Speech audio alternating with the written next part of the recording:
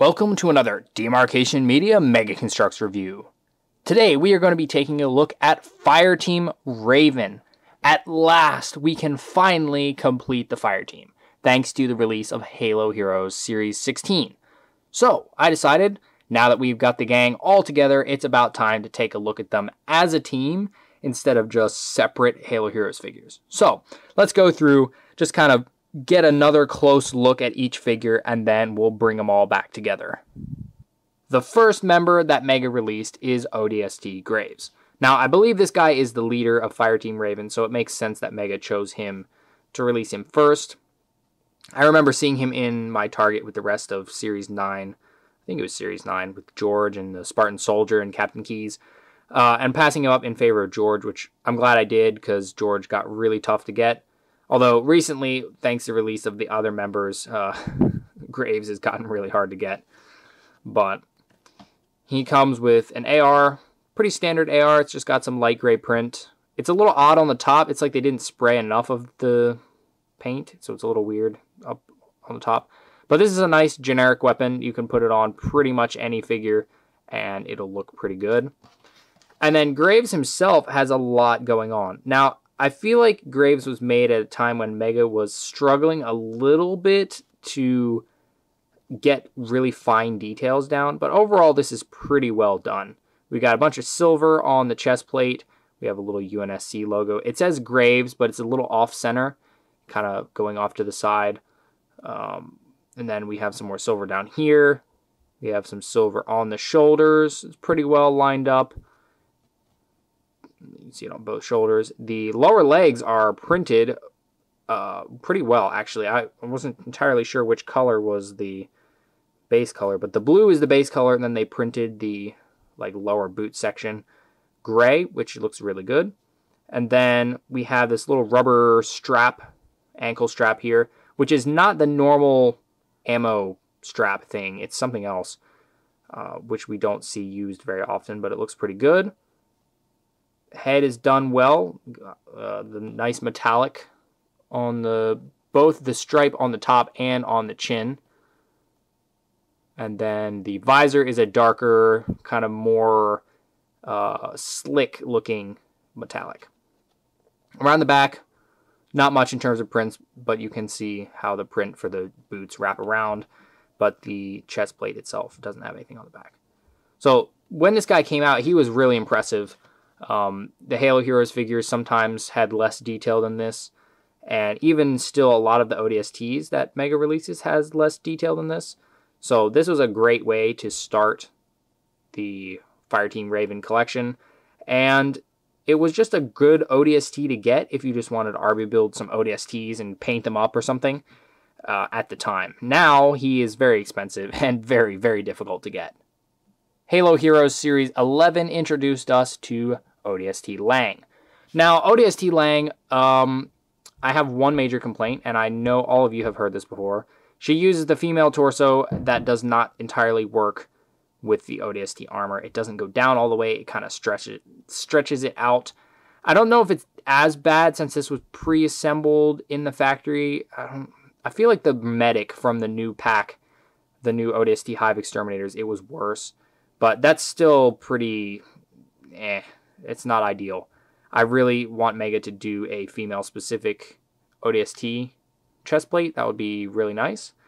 But after Graves was really well done. But then Lang kind of took things to a new level with the amount of print on the legs. And the way that it kind of is going all around and leaving sections open, it was pretty impressive. Obviously, you do have some overspill, and I think a lot of them had overspill. You know, you get that. I think Mega was trying something a little bit different here, a little bit new. They upped the amount of detail on the chest plate. You can see Lang on there. This is centered really well. There's all the little stripes. Shoulders have two colors this time. Still no print around the back of the torso, but the back of the legs have a lot of print, which is great. The helmet looks fantastic. I love the visor color, and then the extra bits of purple look pretty good.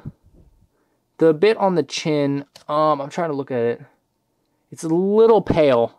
It could have been used Could have used a little bit more there. And then the stripe on the top is done well, although it looks like mine got stuck to something while the paint was still wet.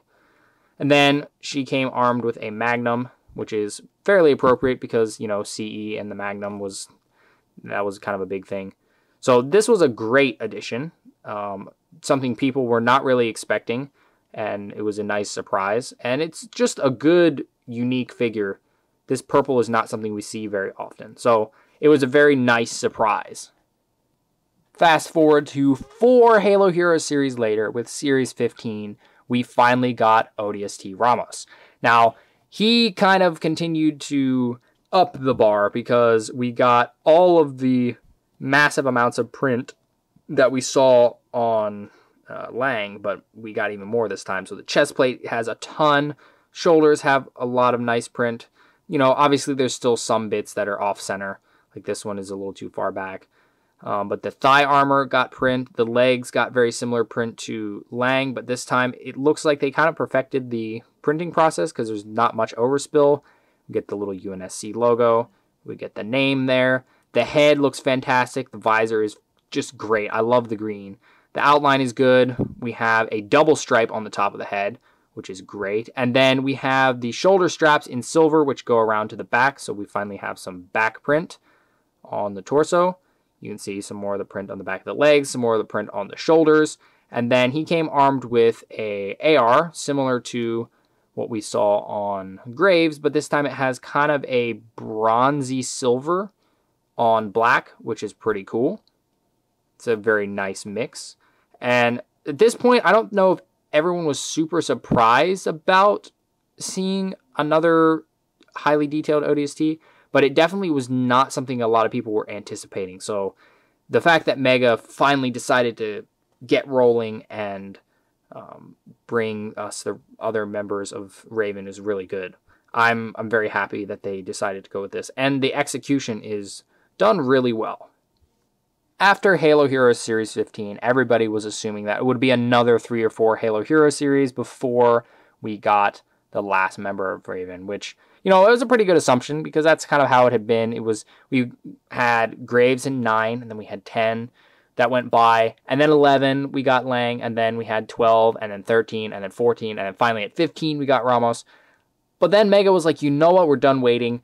Series 16, there is Hudson. So the final member of the team in this really nice kind of like golden orange color looks fantastic. I believe this is almost the same color as what we saw in like the Promethean Strike pack, which his leg is popping off. Now, this guy had, out of all of them that I've seen, had the most quality control issues because when I first got him, this section had plastic in it. I don't know if I'm going to have to do something about that. His leg likes to pop out, which I can fix. I just need to make the little groove there a little bit bigger with some super glue. And then his thigh armor is mismolded. I don't think this will be widespread. Hopefully not. But, you know, that is definitely something that is possible. Print-wise, though, I feel like this guy might be the best yet. He's got a lot of really small detail, like these little golden, like bronze bits. This one's a little low, but again, there's always going to be those missed sections. The shoulders have a lot of print going on, even more than we've seen on any of the other figures. UNSC symbol again. We've got the straps on the shoulders. The head is finally a different ODST head. It's the kind that Buck uses. We have a nice orange visor, stripe here, a little bit of overspill from the black, but not bad. And then the kind of signature painted up sections, which again, Mega seems to have that pretty well down because it's all fairly sharp. And then we can see the back, the strap print around the back. And then the AR this time is in gray, but it still shares the same kind of bronzed silver that Ramos' AR has as well. So pretty nice figure. Might be my favorite out of the whole team. You know, once I fix the weird knee issue. But yeah, overall, really, really, really good figure. And it was a huge surprise to see that Mega brought us the last member so quickly. having them all standing here as a team looks fantastic.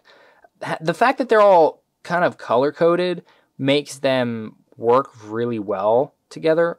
They're all playing off each other's colors, and it just looks fantastic. Now, as a representation of the team from the game, Mega has flopped on a couple of aspects. First of all, each character had their own unique helmet, and that kind of carried into the armor a little bit. They had some slightly different armor attachments here and there. But also the backpacks. They all should have had backpacks, and Mega didn't give us any.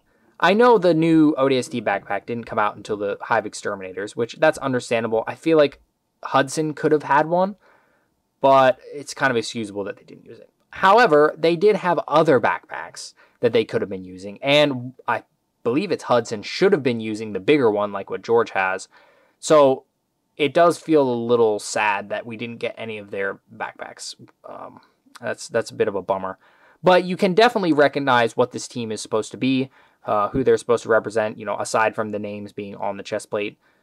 The colors are recognizable, the markings are recognizable. So even though they're not 100% accurate, I think Mega did a pretty good job. I am confused as to why they didn't at least do the backpacks. I understand not doing the unique helmets, but the backpacks, that didn't seem like it would be that difficult to add a backpack for each figure if it was just an existing backpack.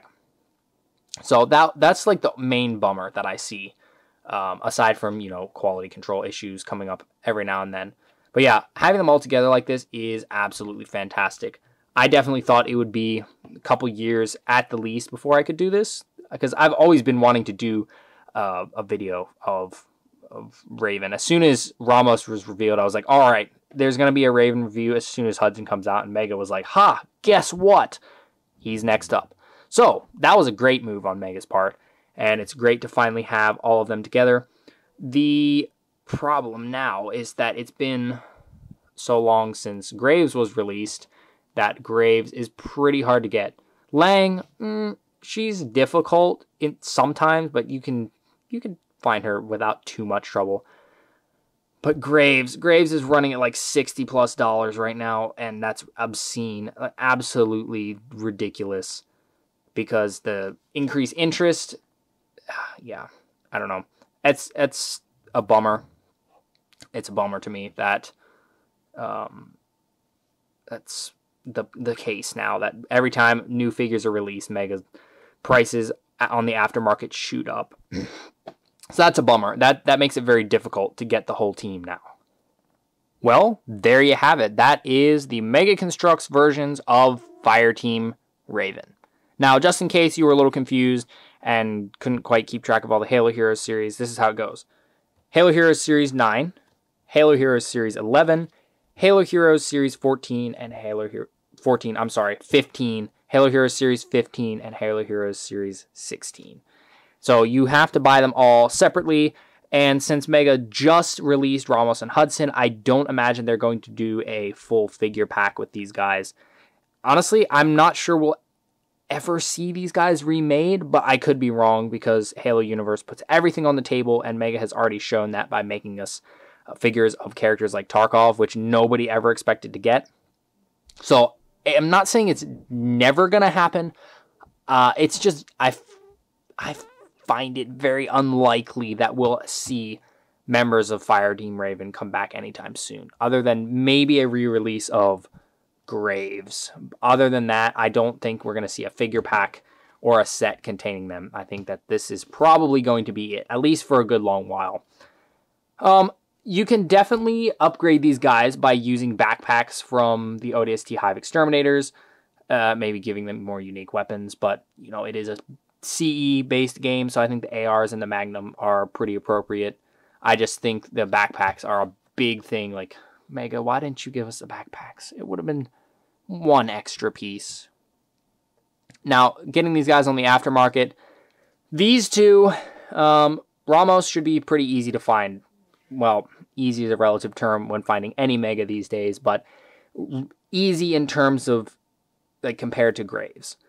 This guy should be coming to shelves anytime now. Some places are already getting them. Some places probably won't see it for another couple months. Lang, I feel like Lang's kind of there. She's not super difficult to find. She's just kind of fairly standard for aftermarket Mega Construx prices. And then Graves is ridiculously priced. Please don't overpay. I feel like 15 is tops for him. Anything more and you're being ripped off. It's just too much. So, if you're trying to hunt them all down, pay attention. Don't get scammed by paying ridiculous amounts. Facebook Marketplace is a good place to look. New listings on Mercari, in the Discord servers, stuff like that. Or trades. Trades especially could be helpful. But yeah, I would say it's definitely worth completing the team if you like ODSTs or if you just like Fireteam Raven. Oh, and for those of you who may not know, I know I didn't know what Fireteam Raven was for a while. It's an arcade game that it's not a super widespread, but some places will have it where it's like you actually hold the gun thing that's attached to the machine and play it that way. It's like a split screen thing. That's where these come from, in case you didn't know. Definitely think it's worth completing the team if you can without overspending. But it's not worth paying $60 to get Graves. Just get these two newer guys if you can't get the other two for a decent price, because these guys are absolutely fantastic on their own. Thanks so much for watching. If you enjoyed this video, please leave a like and consider subscribing, and I'll see you next time.